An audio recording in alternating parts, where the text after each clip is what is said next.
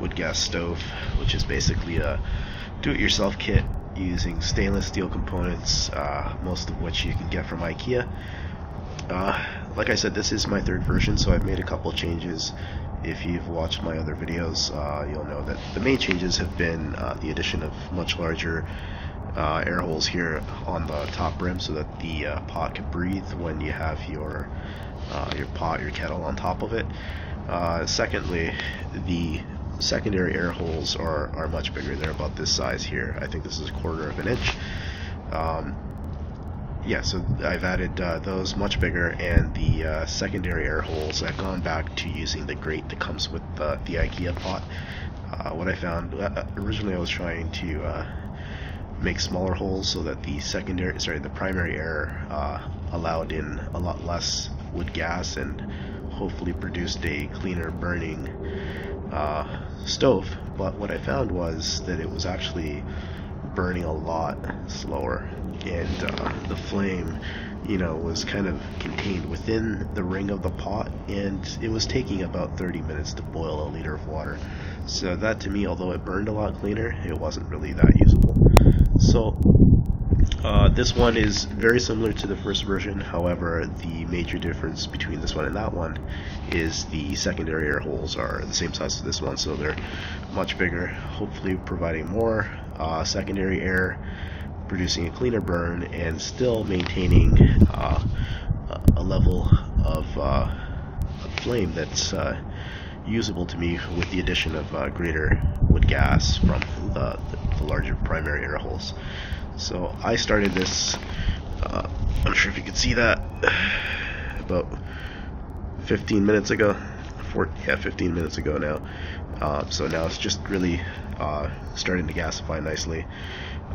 Sorry I didn't video the lighting of the stove, but essentially I just put in some hand sanitizer on the top there, a couple squirts, lit it up, and it lit up very nicely.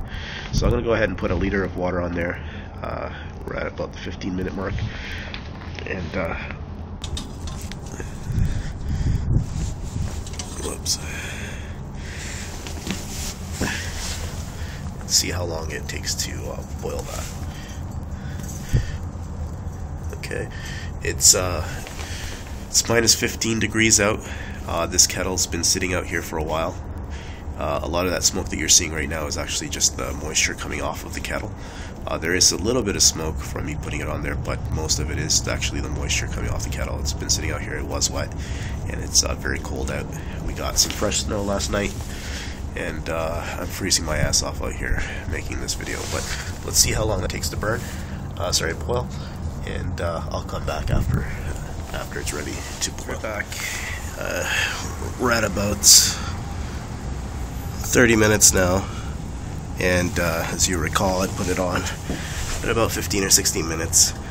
This thing's about getting ready to boil. One thing I just wanted to mention that I forgot, I made a little riser that I forgot to put on here. And it's basically a tuna can. It allows the flame to come up and touch the bottom of the pot or the kettle at a more ideal point, so it's not really suffocating the flame. So I'll take it off now that it's actually boiling, and you can see the result of that. It's kind of like a little chimney. Helps concentrate the flame a little bit right on the bottom of the pot, and I put it on maybe about a minute or two just before it started to boil. So had I put that on earlier, probably have a faster boil time, but it was about 15 minutes to boil 1 liter of water, which is 4 cups of water. So very pleased with that result. Much better than the second version, certainly on par with the first version, and seems to be burning nice and cleanly. So I think I'll make a nicer ring there, something a little bit more permanent, and hopefully, if I can, try to find something that's made from stainless steel, but I think that's the way to go. Okay, so again, we're at about 31 minutes now, so we'll let it continue to go, and we'll see how long this burns for. It'll be a runtime test from this point forward. Okay, I'll see you guys soon.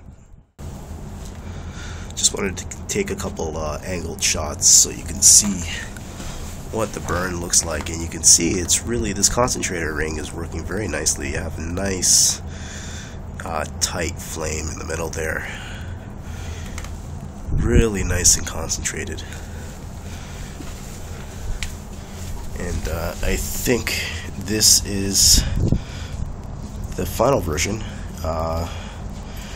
If I happen to make another version, it'll be adjustable, but I think this is, I'm very pleased with this design.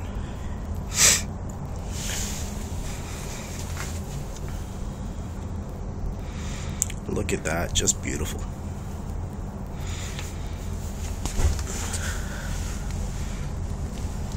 And as you can see, we get a very nice tall flame.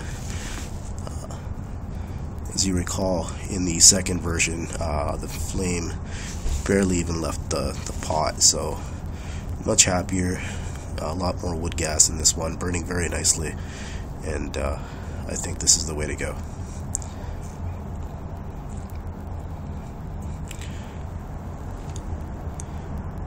Wow, look at that jet. Really burning like a rocket jet engine there. Very nice. Okay, I'll see you guys in a bit. So we're back, and I just I think the flame is about dying down now, but I wanted to show you. You can't really see it now. I think I might have missed it, but you actually a few moments ago you could see the suction action as it was pulling some of the flame down. You could see where it would normally be sucking the oxygen down from the top, which is what you expect to see in a T-Lud top lift updraft design. And it seems like the flame has pretty much died down now. So in the field, if you were doing this, it's actually quite hot there, so all you would have to do is throw in a couple twigs, give it a little bit more fuel, some wood gas, and you'll probably see that ignite in just a second, hopefully.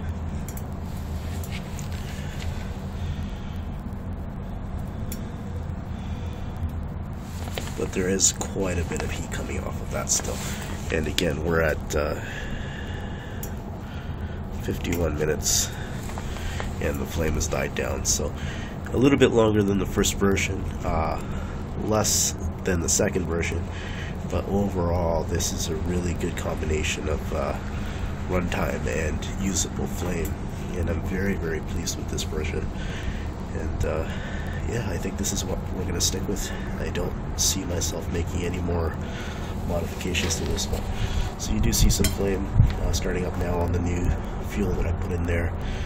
Let the rest of it catch, and if this were twigs or something, it would catch a lot faster, but it's, you know, it's wood pellets, it's a lot denser, it doesn't go up as quickly. But you'll probably start to see some gasification again, and hopefully I can show you that that vortex suction action as you see the flame coming up, but there's suction going on right in the middle, and it was sucking the flame kind of right down into the middle just at the end before the flame died out, and that was a great opportunity to see how this thing actually works, like the physics of what's actually going on in here. So let's have a look, and you'll probably see, let's see if I can get a better angle, what's happening here. So if you look very carefully in the center there, you see how the flame is going down right at the center? That's because what actually happens in this type of a stove, there you go, that's a great shot of it. It's like a whirlpool effect there. What actually happens here, when you light this thing up initially, the inner pot will start to heat up. And as you know, heat rises. So as that inner pot gets hotter and hotter and hotter, there is a gap between this outside can and the inside can, and that will start to force air to rise, exit the secondary air holes. And while it's doing that, it's going to create a suction right in the center, where from the bottom primary air holes it starts to pull in the smoke and the soot and the carbon dioxide and carbon monoxide, and that's what you have as the fuel that's driving the secondary burn, and that all comes out through the secondary air holes. So that's really what's happening here. So as it heats up even stronger, you see that it starts to overcome that suction and the flame does rise. But essentially that's the way this works, and it really is a beautiful flame. I'm very, very happy with it. So we'll leave it at that.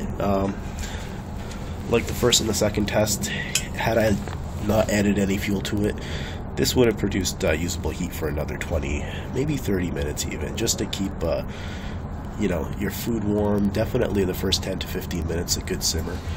But again, you see the suction action happening here. That is quite remarkable.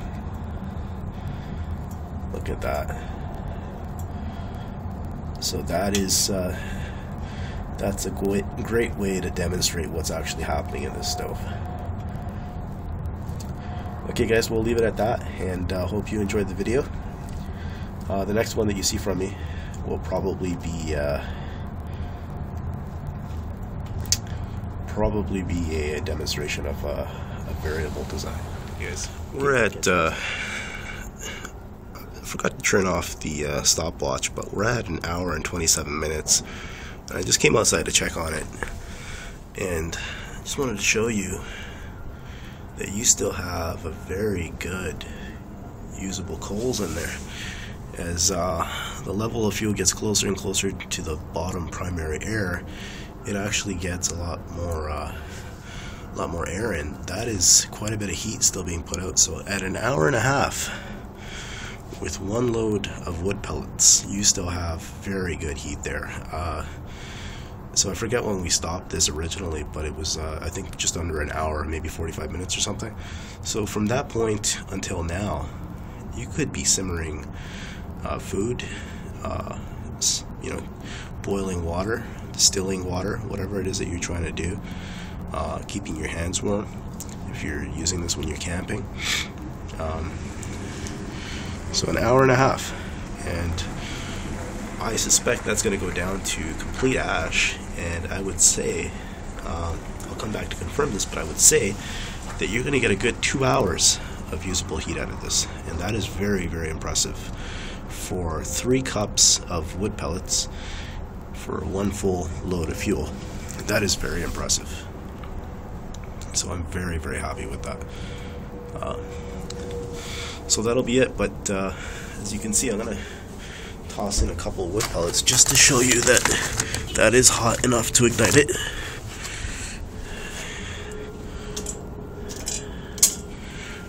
Almost burned my hand there. But at 1 hour and 30 minutes, you'll see that is hot enough to ignite that. That almost immediately starts to burn. So you can see very usable heat.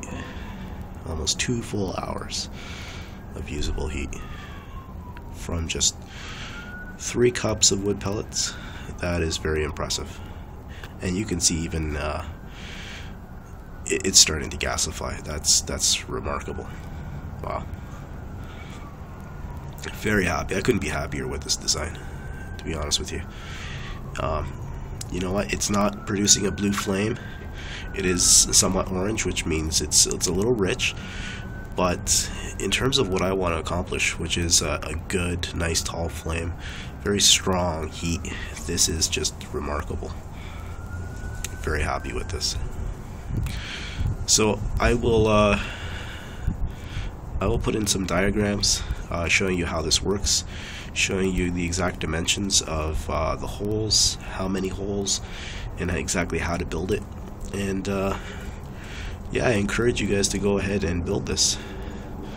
You know, again, you can see the vortex the suction, pulling the air down as it's getting sucked down and coming back up through the outside wall, sorry, the inner wall, and out through those secondary air holes. You can see exactly how this wood gas stove works. Fantastic. Okay guys, I'll see you later. Hopefully I have some new videos to post soon. Catch you later.